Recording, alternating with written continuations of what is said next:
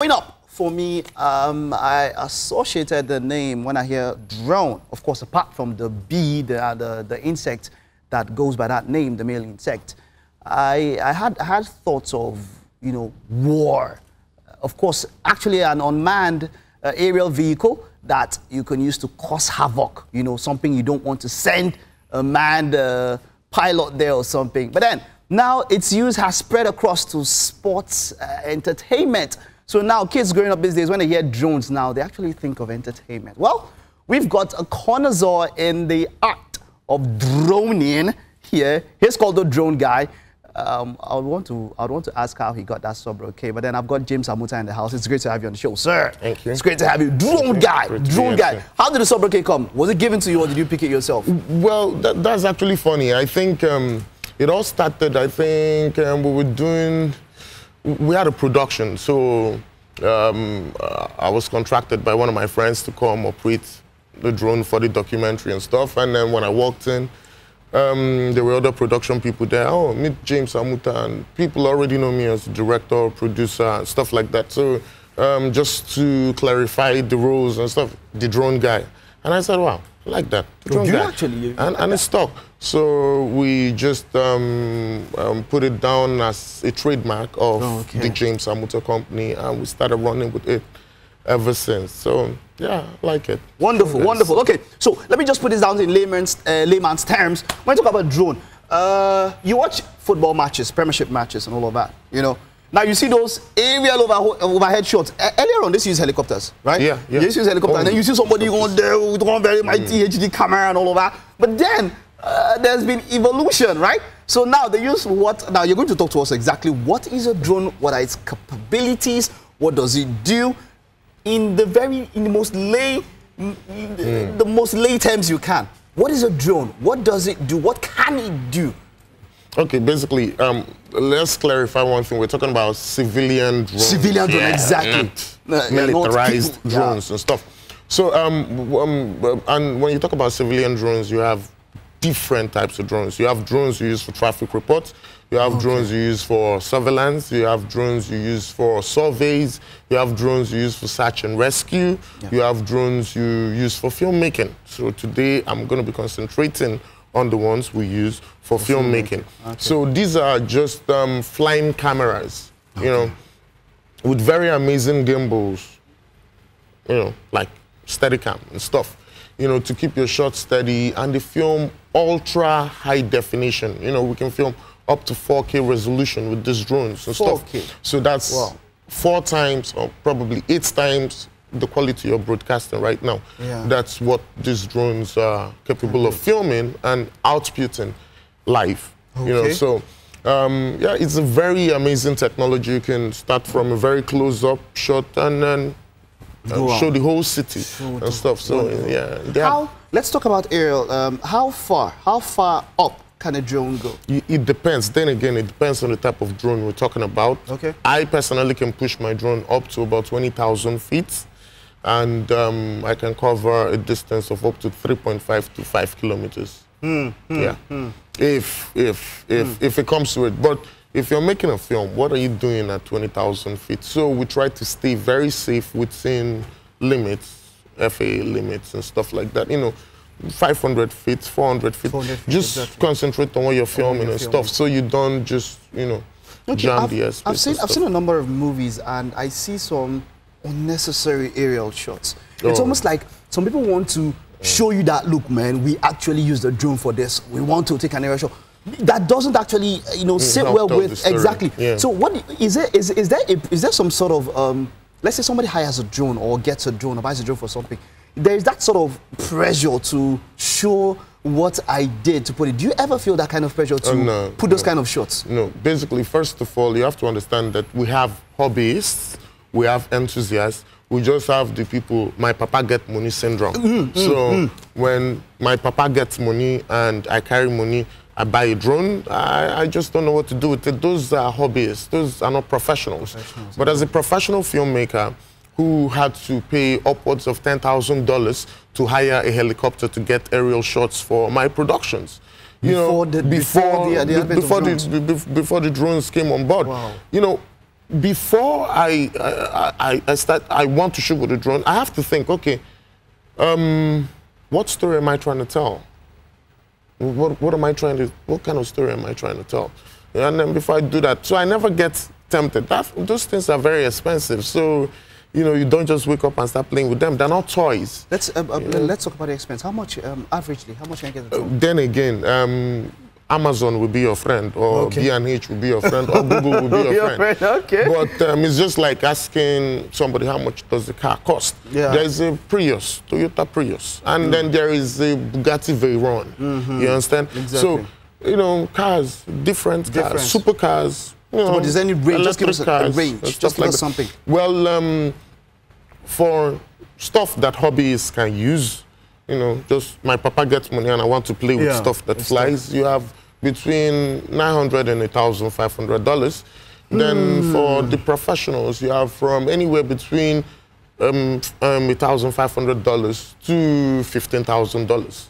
You know, and then sometimes if you want to now go for a super professional stuff like pipeline surveillance and stuff like that, you're looking at drones of up to $200,000.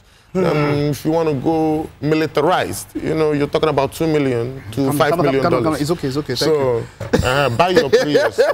Thank you. It's due. Okay, now, before now, we're talking about a project you had to undertake. You had to climb to the heights of the Kilimanjaro and all of that. Now, that's something. Could you talk to us about it? Okay, I've always been, I'm an adrenaline junkie. You know, I like high octane activities. I'm not a very fit person. I don't exercise. I don't work out. I don't, you know, so the only workout I put in is when it's work related and stuff. So recently I had a project, I had a documentary to film at the summit of Mount Kilimanjaro, which is Africa's tallest mountain. Exactly. And one of the world's 7 summits, you know. So yeah, we hiked for 6-7 days, climbed for 6 days to get to the top, and I made it to the summit, Uhuru Peak. Wow. Beautiful place and stuff like that, magical. You can see Allen Avenue from Tanzania at that height. Yeah. Whoa. You're actually staring at, you're looking down on the clouds from that altitude. And you climbed. For me to make you understand, planes that travel between Lagos and Abuja, you know, their cruising altitude fluctuate between 26,000 feet and 32,000 feet. Yeah. You know, so if you are at 20,000 feet, imagine. The world's tallest mountain is 28,000 feet. That's Everest. And I'm going to be climbing that next. You know, but it's a very long-term project, you know, because plenty of people died here. And, you know. What was the experience climbing the Kilimanjaro? What was it like? Okay, I died and I resurrected after the first day. Yeah. I mean, because what was going through your mind? Why would you want to take such It's very cold, it's very steep, it's very scary. You can fall to your death at any time. I actually died the first night. It was crazy, you know, because the oxygen levels there are so thin. Yeah. You know, it's like, let me create an analogy. Imagine being locked in the trunk of a car. A car, okay. Now imagine 1/3 of the oxygen you have at that moment when you're locked in the trunk of a car. That's the oxygen levels you have to sustain you there. So you go through what we call acclimatization. You take some drugs to lower your heart rate. So you'll be able to consume the little oxygen you have there. When we got to the summit, the summit day, it was minus 26 degrees cold. How was your gear? What did you get? You know, we had, you know, you can't wear stuff like this. You know, you can just have it inside. Then you have thermal pants, like 3 of them. So that's 4. Then you have 3 pairs of socks on. And then you have very large boots. Then you have thermal jackets, like 4 of them. And then you have a balaclava, you know, and stuff. You know, there should be pictures and stuff like that. Plenty of them.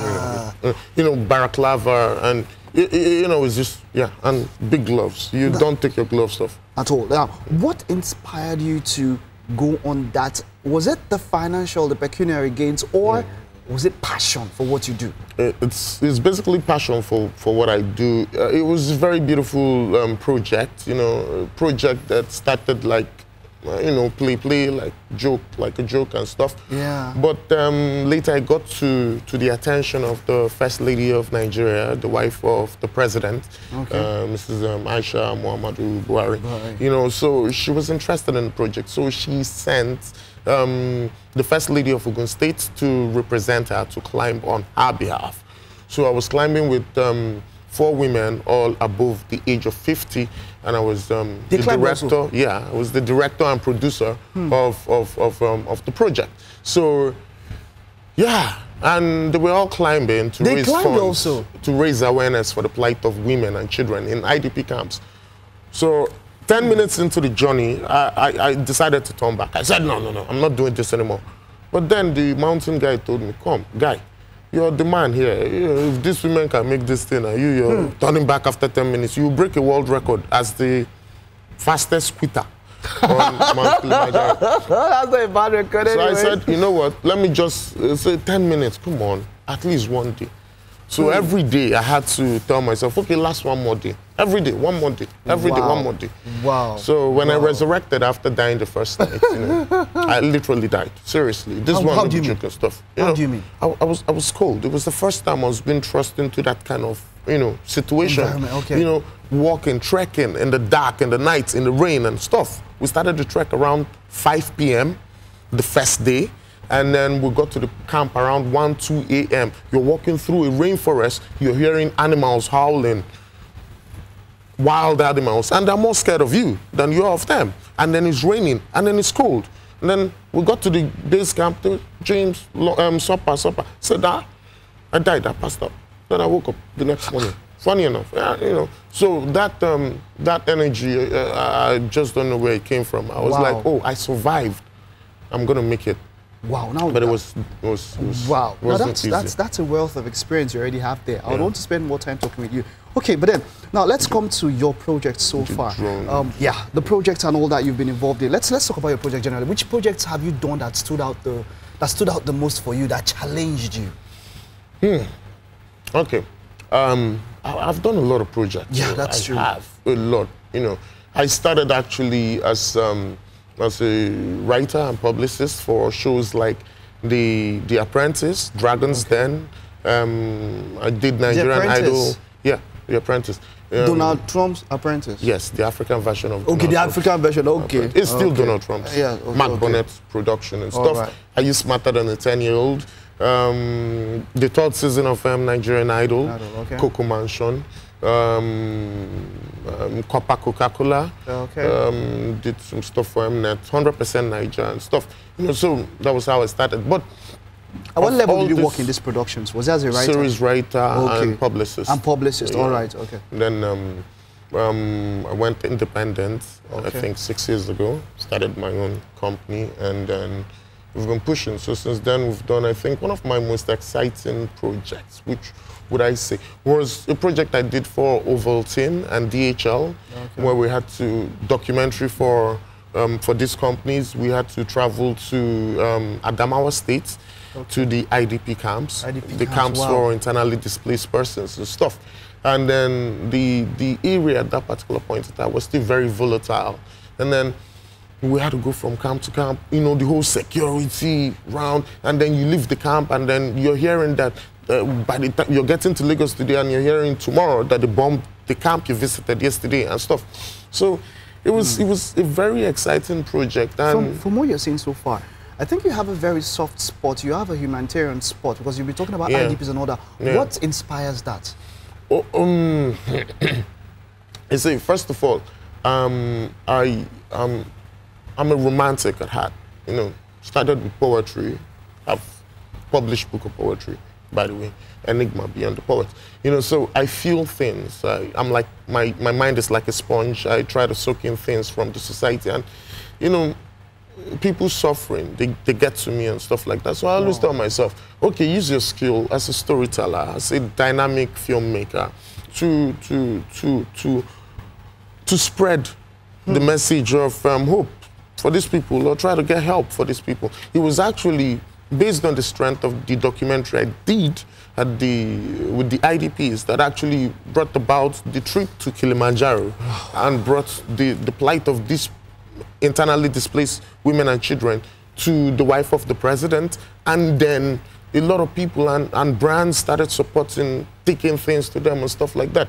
You know, but a lot of people wouldn't know the little guy who who poured his soul into a project like this to make such things happen. Wow. So, yeah, that's what I do. I like danger anyway. I like danger. Wow. Like living on the edge. Yeah. I love this saying that it's at the edge of a precipice. That's where humanity evolves. Wonderful. So, James, what are we to expect from you, the brand James Amuta, the drone guy, future projects? What are we to look forward to? Wow. The drone guy, finally we ended up not talking about the drone guy. Now the drone guy, it's a specialty trademark that we're trying to push.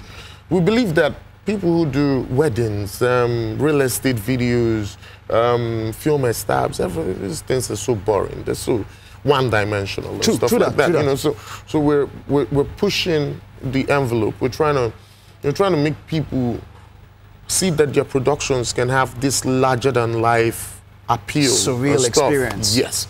So one of the projects we're working on now is called Nigeria from a Bird's Eye. You know, we did a project called Lagos from a Bird's Eye, where we had to capture all the amazing, you know, capture all the amazing places in Lagos from a bird's eye with a drone and stuff. So we want to scale it up a bit to Nigeria, called Nigeria from a Bird's Eye, like a destination video for the federal government and stuff like that. So yeah, it's an interesting project that we're really looking forward to doing and stuff. And we have a few stunts here and there that we want to put in and stuff. So yeah, the drone guy, yeah. There's a lot. So how do we keep up with the drone guy, social media and all of that? Well, the drone guy is James Amuta, basically, and all my social media handles at James Amuta. On Instagram, I release amazing videos regularly. There's a lot to check on Instagram, out there. that's at James Amuta. And on Twitter, on Facebook, it's still at James Amuta. Or you can just go to jamesamuta.com. All the videos, photos, and stuff you can link through the website. Check us out on YouTube. It's still James Amuta and stuff. So, yeah, the drone guy, exciting things. Exciting things. Yeah. Wow. It's been great having you. Thank you very much. Thank you, sir. Keep living dangerously. I mean, yes. I can't. There's nowhere else to live. Wow, thank you. It's been great. Very great having you on the show. Thank you very much. It's been a wonderful time with the drone guy, James Amuta. There's this guy that climbs up, a gaffer, a light. Yeah. Big shout out to Shegun Adeleke, by the way. He does a wonderful job. It's even hard to climb this. I mean, just this small one, like, we are scared to climb. How much more? Now, this one climbed where? 20,000 feet? 20,000 feet. A lot of people chickened out. A lot of crew, Nigerian crew. They like playing it safe. No, we can't go to Kilimanjaro. What could have been? I mean, 10 minutes you'd have made record. But anyway, you did it. Yeah, you did it. With the help of my friend, Labi Fabi. He's an amazing DP. Amazing cameraman, you know. Okay, so that Everest thing, man, I can climb too. Yeah, no problem. You need to train for 3 years. 3 years? Yeah. No problem. It's a target. All right. It's been wonderful having him on the show, the drone guy.